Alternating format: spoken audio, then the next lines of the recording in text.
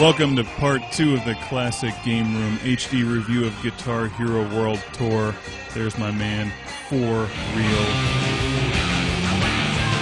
And that's my other guitarist I designed, Vokhtar. You can design just about everything on your character except their scent, because you know Vokhtar smells like cheap beer and weed.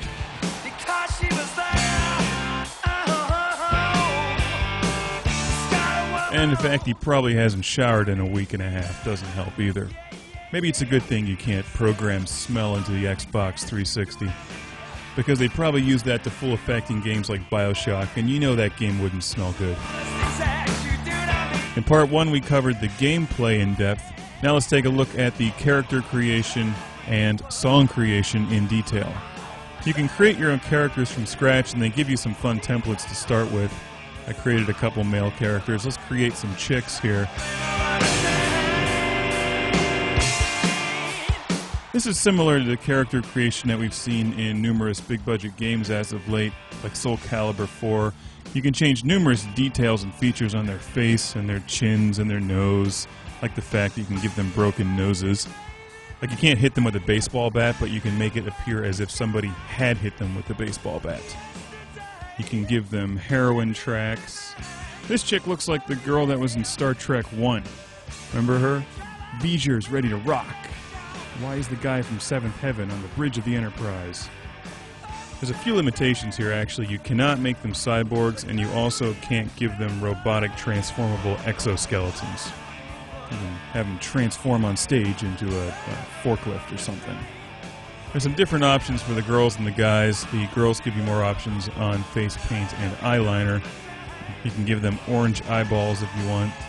We'll give our young lady purple dreadlocks. So basically you can design a female rock star, which is like the kind of girl you'd like to date, at least once until you realize what an incredible headache they really are. Then you go back to dating the girl next door who wants to be a librarian.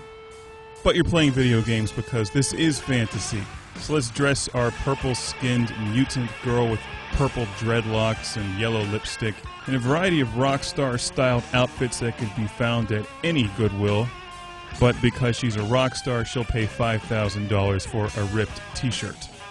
You can design a band logo. You can also design their tattoos and face paint and build them in layers. It's somewhat like the graphic design tools that we see in Forza 2. I think that the interface in Guitar Hero is a little clumsy and takes some getting used to, but once you figure it out, you can literally design just about anything that you want. You could write a big tattoo that says Truxton across her stomach if you want to take the time to do that. You can put tattoos and piercings all over them and know that they won't regret it in 20 years. I like that they've given you the option that you can completely change their skin color, so not only can you have all sorts of normal ethnicities that are actually found on the planet Earth, but you can also give them green skin and make them Klingons and stuff.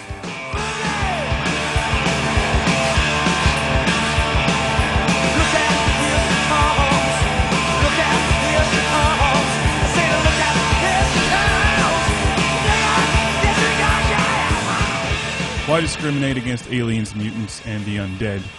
The Guitar Hero franchise is for everyone.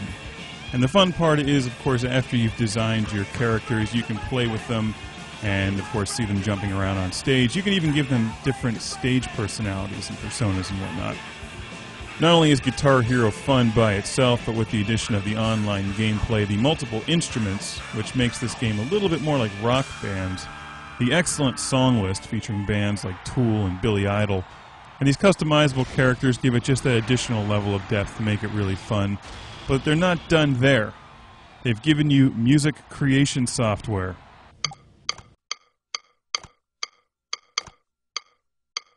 If you've ever played with any sort of music creation software before, like Propeller Heads or Acid Music, some of this stuff will seem a bit familiar to you. You can set the tempo of your song, you can give it a stock bass line or drum beat, or you can create that stuff by yourself.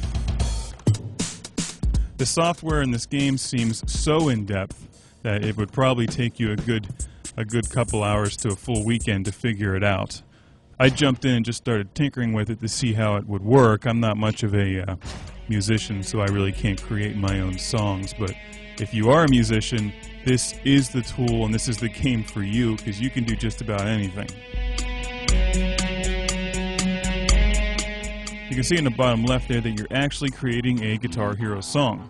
You can change the guitar effects, you can change the key of the song, you can change what instrument you're playing, you can add in synthesizers, the rhythm guitars, lead guitars, bass, drums. This stuff is pretty advanced.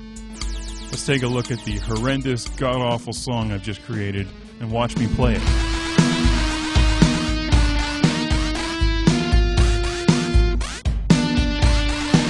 Actually, that sounds better than a lot of songs I've heard recently. You can make absolutely ridiculous songs, save them, and then go into a GH mix tool and fine-tune them.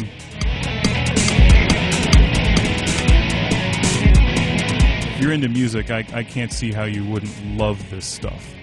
My favorite part of Guitar Hero is not the music creation, although I do really enjoy character creation. My favorite part of Guitar Hero is just playing along to the songs. It's a great social game. It's a lot of fun. I think it's only a matter of time before we start seeing crossovers where you can use the Street Fighter 2 characters in Guitar Hero. You can use Star Wars characters and Soul Calibur characters. Everything's converging to that.